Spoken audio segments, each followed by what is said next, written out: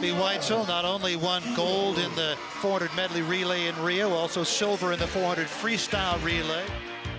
Weitzeil going for the finish line, and she has it. Wow. Weitzeil wins it.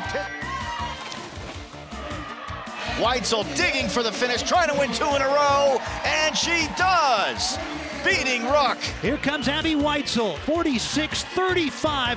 That's a new meet record by 1/100th of a second. She had 7 wins, 3 individual, and 4 of Cal's 5 relay wins. She is just a spectacular swimmer, and she really has started to come back into her own. And it's going to be really fun watching her for the next few years, and of course leading into Tokyo.